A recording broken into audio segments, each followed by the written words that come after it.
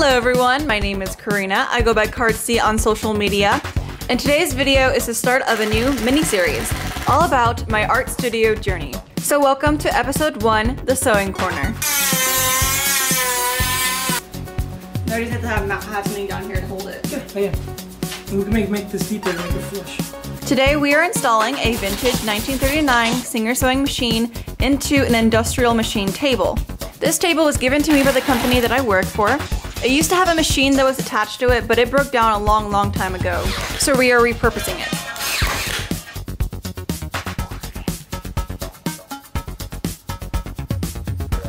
it. Your back is covered in wood. It's covered in wood! It's covered in wood!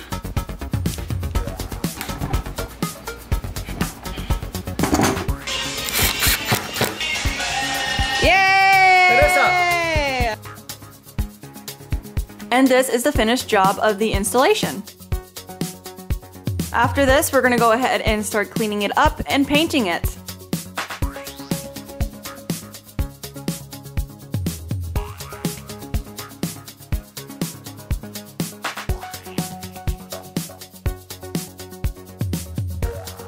The machine is now squeaky clean, so it's time to give it a paint job. Yes, it's gonna look awesome.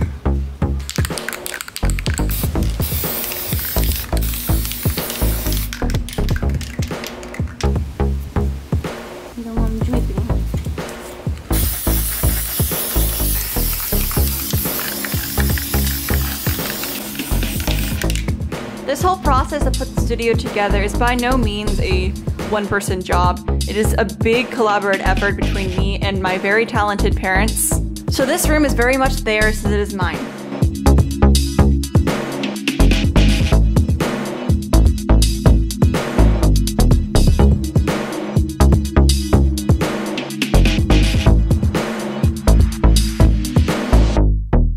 One thing that I've noticed is that my machines are both black and white, which may have subconsciously influenced the way I decorated the room. As you'll see in this episode and all the other ones as well, the room's color scheme is very much mostly black and white. The sewing corner is the most important part of my whole room, so it's very important that this area of the room had everything that I needed and flowed well with the rest of the room.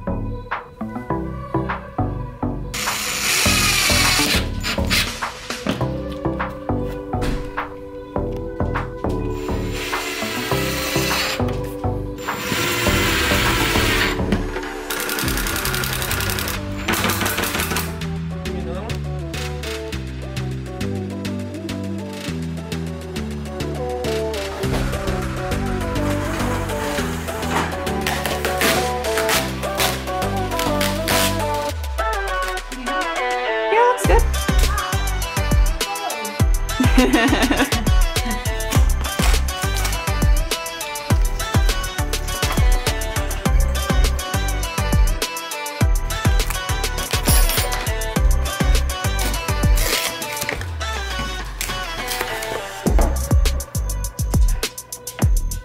And this is the finished sewing corner.